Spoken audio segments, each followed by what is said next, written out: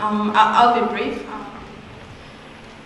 I started my activism when I was around 16 years old, and when opportunities to speak about climate change and the events that's been happening in the Pacific Islands and the climate change impacts in the Solomon Islands, what I usually talk about was my personal experiences. And first of all, I like to share with you this story. We were doing a climate change assessment research on some atoll islands in the east of the Solomons, and I went along with this government officials to this island. It's called the Reef Islands, and when we got there, the chief came out and he said, "What took you guys so long?" And I was quite surprised with the greeting we got. So we went and sat down, and the government officials and the elders talked about how we need to move them away from the island because saltwater inundation was making it very difficult to grow the crops. The people, when they harvest marine animals to dry them in the sun and then sell them for their children's school fees, that was no longer working because the coral reefs were dying, and livelihood on the reef islands was simply not good, not as before. So one of the guys asked the village elders, "Okay, this is our proposal and this may be your only way out. We have to get your whole community and go over to live on the mainland." And the village elder turned to the man and said, "You don't tell me what to do, I will tell you what we're gonna do. You're gonna take our children and their children and move to another island, and me and my elders will go down when this island goes down." And that story basically stays with me. Everywhere I go, I just find an opportunity to just share it and let other people know how extremely important and big this issue is, especially for the Pacific Islands. According to the IPCC Fourth Assessment Report, it identifies small island states as the most vulnerable countries. And this is not because we are small and because of a geographical location, but it is because we are already poor and we lack the expertise and the resources to handle the impacts and the ongoing challenges that climate change will give to us.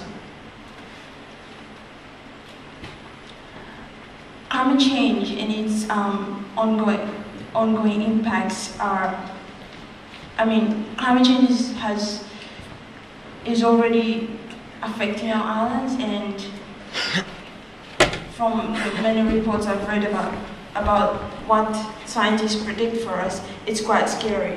Like nowadays, I can already see when we talk about climate change and its impact on the agricultural scene, I can see that people can no longer grow root crops, and when they no longer grow root crops on land that's been inundated by salt water, then they cannot put their children through school.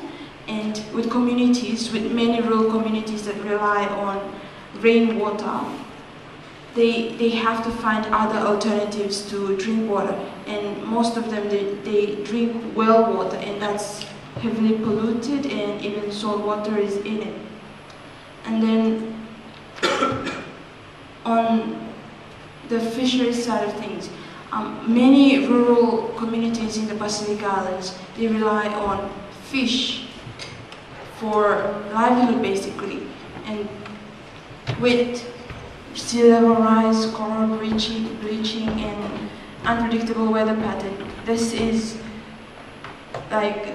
it causes the fish to migrate to other areas, and the villages will be pressured to do other forms of activity to get the fish, and this introduces activities like overfishing and even using dynamites for fishing. And basically, when I see these impacts, coastal distractions and erosions continue on a big scale, and when I hear that Marshall Islands and the Kiribati, if the seawater comes in one meter more, then 80% of the total land area will go underwater, and that's very saddening, because in the Pacific, where you come from is your identity, and like Kiribati already has a plan in place. If the island goes underwater, then they will go to Fiji. So they may ask themselves, will we be known as Kiribati still, or will we become Fijians? So me, myself, and the Pacific team here, we listen to these stories, and we want to come to events like this and share with you the young people of other developed countries, so that together, like, you can go back and educate your own community to help us and together tackle climate change. In the future, you don't want us to come knocking on your door and ask, do you have space for us?